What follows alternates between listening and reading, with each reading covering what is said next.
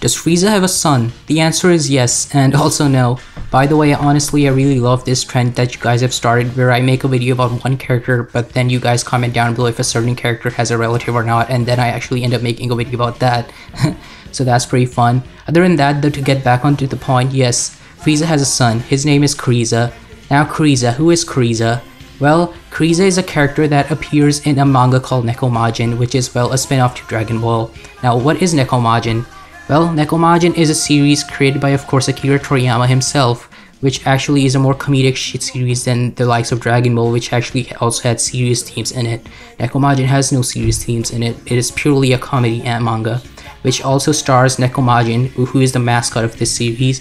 Later on, though, Nekomajin got a sequel, which was called Nekomajin Z. Now, Nekomajin Z was a direct parody of Dragon Ball Z, as the name might suggest itself, of course. And of course, in Nekomajin Z, we actually had Kuriza make his first debut. Now, Kuriza appeared as a villain who was actually seeking revenge. Now, it is important to note that Kuriza also mentions Cooler. If you guys don't remember who Cooler is, Cooler was Frieza's brother who appeared in 2 Dragon Ball Z movies. He is not a canon character.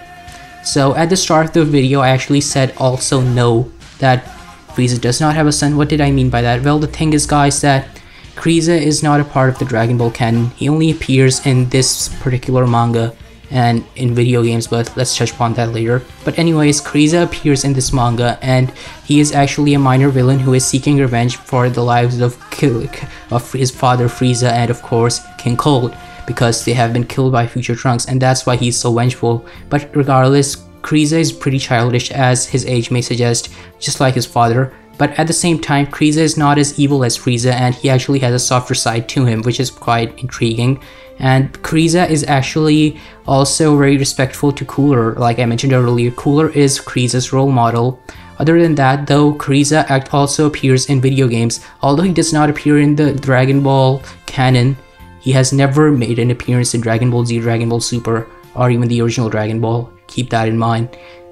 Kuriza does appear, however, in Dragon Ball Budokai, which is a very fun game, by the way. Other than Dragon Ball Budokai, in recent years, Kuriza has also made an appearance in Dragon Ball Heroes and Super Dragon Ball Heroes, which is, by the way, the card game of Dragon Ball that actually revolves around, or well, it's an exclusive game in Japan. So yeah, that's also where Kuriza has appeared, and his story has remained pretty much the same as in the manga, where he is seeking revenge for the lives of his father and King Cold. And of course, he looks up to Cooler. Now, who was Cooler, though?